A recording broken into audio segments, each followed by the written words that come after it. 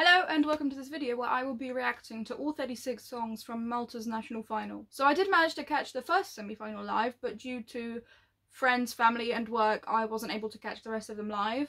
So I will be watching all of the songs now. Because of my 5 listens per songs limit, I will just listen to clips of the first 9 songs and the other 27 songs in full. I do kind of remember what I liked and what I didn't. I thought some songs needed a bit of a revamp. The only actual title that I remember is the Cloudmaker from Project Oxygen, and because that was hyped before the semi-final and everything else I didn't hear much about before. I found it very fascinating to watch the final, to be honest. Didn't realise I was able to, but Maltese sounds very fun. It sometimes sounds like Italian, sometimes sounds like Turkish, and then at points I'm like, wow, I have no clue what they're saying at all. I have never learnt Maltese and I don't intend to in the near future, but it does sound like a very fascinating language. And I did enjoy how they made fun of the contestants. I was able to gather that, but that's because they were using a lot of English words. Like, I think Patrick Star or something in there as well. It's good to have a bit of humour, and I actually like the title of where they host a national final, that it's show, but spelled with the X, presumably because of Cyrillic or something like that. I'm not too sure, but hello Robin. I don't know if you can see her ears. I like the title, that it's XOW, looks cool to people who don't speak Maltese but do speak English. That looks a bit like wow but with an X, and X is always cool. And then it's actually just called show. I think that's very fun. I hope that is demeaning to people who speak Maltese, but I did really enjoy it. And I was a bit confused because after Cloudmaker performed they were then right immediately back in their seats, not even a second later, so some part of it wasn't live. I don't know which part wasn't live. I hope the performances were live, but I don't know. Also, starting the national final half an hour late was a bit odd.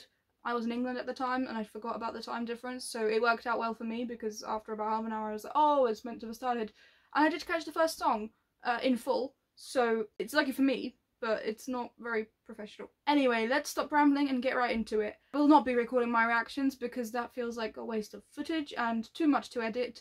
If I've got anything that I really need to say right after hearing it, I'll turn the camera back on and say that, but otherwise I'll see you once I've heard all 36 songs and written down my notes. I've so far managed to listen to only the recap of the very first song, and Robin's decided to join me. Thought I'd turn the camera on because she's really cute, and that's the whole reason I set this thing up, is for you to lie down there. Don't know why she didn't want to join me for the intro, but she's here now, so she'll be watching the songs as well. Right, Robin?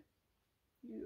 Let's get back to watching the songs. Phew! Okay, so I've listened to all 36 songs now, and wow! There were loads of Noah highs, definitely. I will admit I do have an absolutely least favourite, but I will not be revealing that because that's mean. I'll start with just some overarching thoughts. There were quite a few songs in Maltese which I really liked. That was quite nice because I expect Malta to just kind of always send English, so that was nice to see.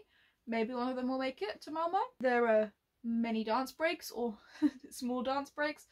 That's fun to see, and obviously from Eleni Ferreira to Chanel to Noah Kirel, they're becoming more and more popular in Eurovision, which I think is fun. And I guess Luca Hani we could also count towards that. There were also a few songs where I thought, oh, this melody sounds a bit plagiarised. I couldn't quite place the songs that they plagiarised from, but I was like, I recognise this melody a bit too much for it to just be completely original to this Maltese semi-final. Whether that's intentional or not, I don't know, but there were a few of them where I noticed it and I was like, that's probably a bit too long of a melody to have taken from somewhere else. It was really difficult to narrow down the songs I'd like to talk about right now because there were actually quite a handful of good ones, or like just slightly underbaked ones that I think with the amount of time they'll get before Eurovision, which is probably about 4 months after being chosen, maybe 3, we could improve the song enough to where it would have a good chance at maybe even getting in the top 10. I don't think Malta will win this year. I don't think any of the songs are quite that level, but you never know with revamps and stuff. But yeah, I quite enjoyed a lot of the songs, and I think, to be honest, I'll say what my favourites are, and approximately in that order as well. But I'm not sure exactly how much they're my favourites just in general as songs, and how much they're my favourites for being on Eurovision. Probably more the latter, but it's a good mix. I'll start with my honourable mentions first, the ones that I considered putting in the top 5 but didn't make it. That would be Balsa, because I think it'd be cool to have something in Maltese, and that was my favourite one of the completely Maltese ones.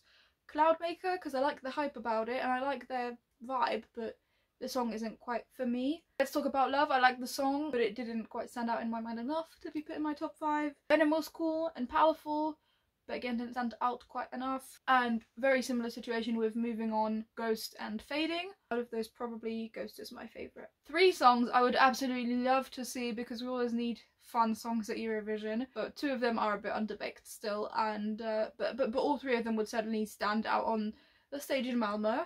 Even though we haven't got any other songs, I doubt there will be many people going for this style of song. The first one being Topic Blah Blah. I really enjoyed the performance, and it's slightly underbaked, but it's almost perfect for what it is. I would absolutely love to see something like that in Malmö, but I don't think we'll be getting this one, unfortunately. Feather Flight was very interesting. Very good voice and good song, just slightly unnerving presentation. I don't really know how to put it, but I wouldn't be mad if that went to Malmö. And then finally, somewhat predictably, Banana would be iconic. Would definitely be one of the most different songs of the year, and I'd love to see it in Malmö. It could go. That one I think has the best chances of these 3 to actually going. But now, without any further ado, my top 5, going 5, 4, 3, 2, 1, would be Man, Breathe, Miles Away, Karma, and Sirena. I really enjoyed that there was some Maltese in Sirena, but it was mostly in English. They seem to have their performance pretty much down already. Obviously they could change it up loads for Malmö, but they were ready to perform on a big stage, not just the semi-final one. And I think that's really cool. I would quite like to see Sirena and Malmö, but any of the other 5 or even 15 that I mentioned would be really cool. So that surprised me, because after I watched the recaps for the first semi-final and I got to the second and third semi-final, I was thinking, there are quite a few somewhat weak songs in here.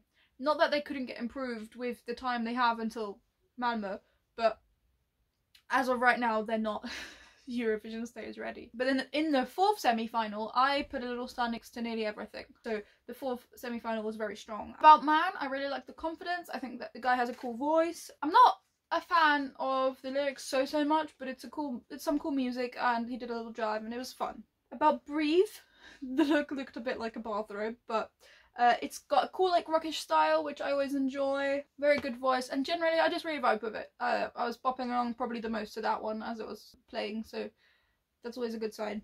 About Miles Away, love the 80s synth. She really sells the song, and it's really fun. She's got a pretty good voice. I think by the time you get to Malmö, could get even better. Armour obviously runs back, and it's a very good song. It's one of the most finished ones. I would say this one is basically ready to be put on stage. Just need to figure out some graphics, but it's one of the most finished sounding songs. It's got some fun lyrics and very good singing, good melody as well.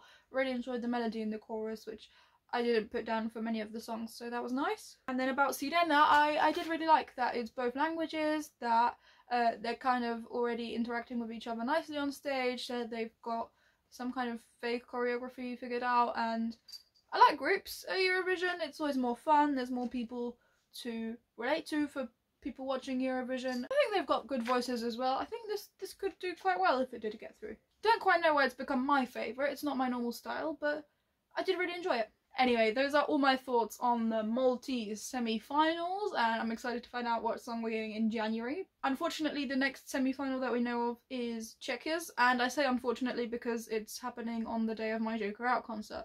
So by the time I'm back home and I've sorted everything out, I don't know when I'll be able to react to it.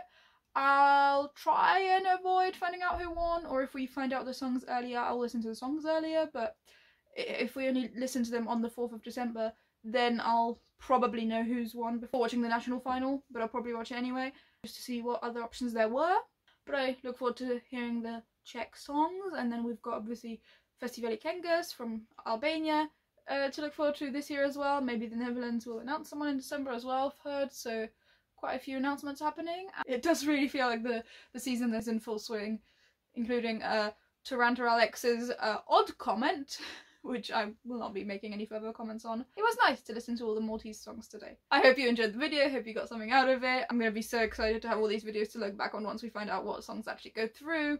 And have a lovely rest of your day. Enjoy the simmering of Eurovision 2024 as it's building up. I will see you in the next one whenever that shows up in your feed. Bye!